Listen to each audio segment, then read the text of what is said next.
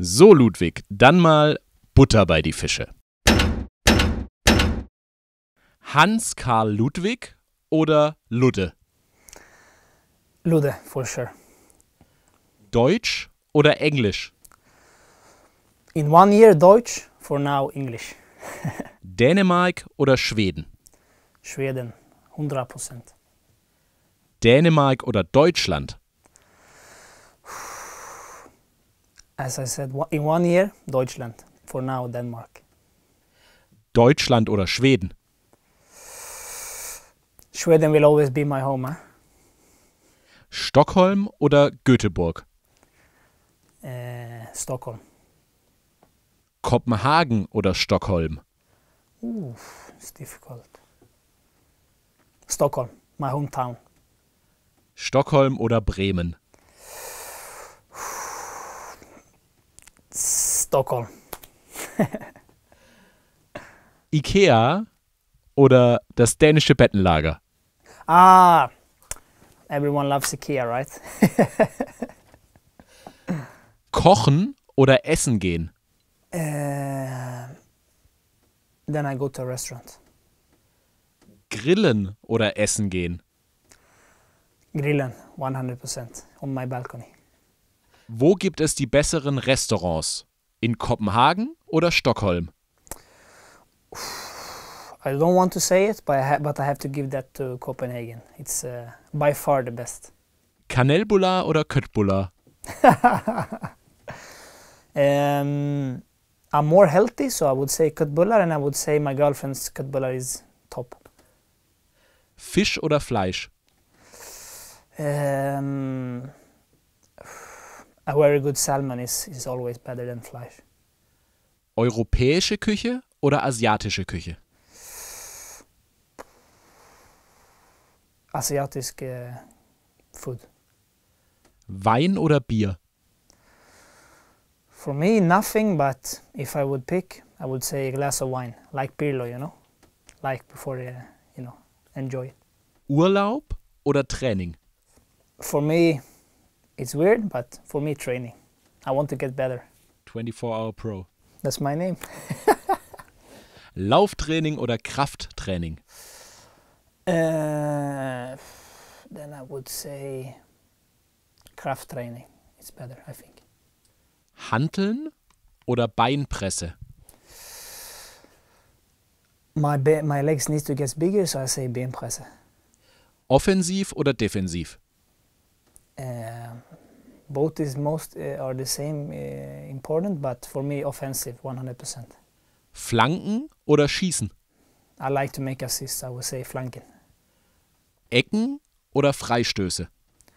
Freistoße, 100%.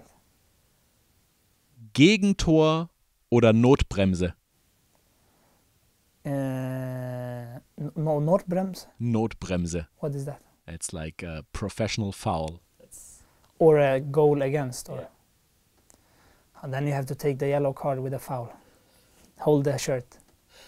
But Notbremse is red card. It's red card. It's when you're the last man and you... Yeah, it depends in what minute. You never want to concede the goal, but the red card is stupid, then you probably will lose the game. So I would say I concede the goal. Because if I take red card, I miss the next game, or maybe 2 games.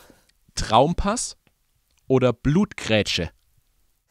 A very nice kiss pass is just right through the team. The other team is the best feeling. U21 EM oder Doublesieg?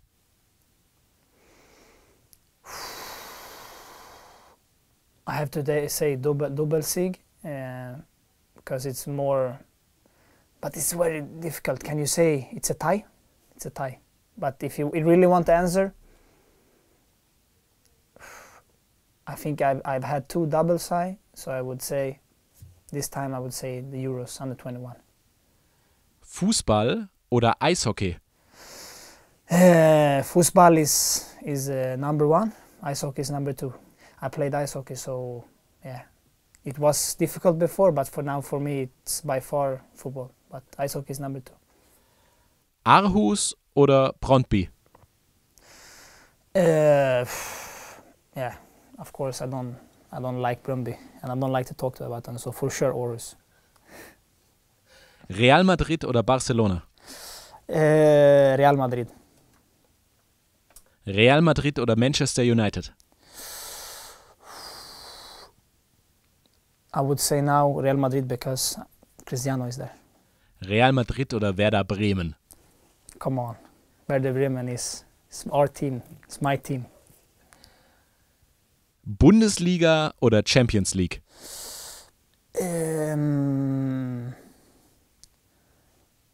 For now, Bundesliga. But when we play Champions League in a few years, Champions League. Roberto Carlos oder Marcelo?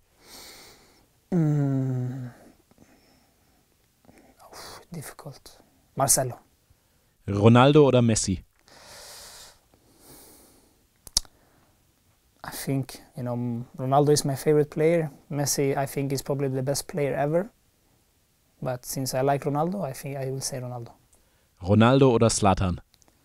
Oh, Zlatan also. I like Zlatan a lot. Zlatan. He's Swedish also. Als Kapitän Zlatan Ibrahimovic oder Thomas Delaney? Are we comparing Delaney to Zlatan? Wow. No, of course, two very good captains, but, Zlatan is Zlatan, huh? So I would say Zlatan. Sky oder Werder TV? Or Werder TV. Yeah. I think Werder TV is number one in Germany right now, so it's an easy question. Butter bei die Fische oder Zimmerduell? Both was very funny, I think. Difficult. Zimmerduell was very, very funny, actually.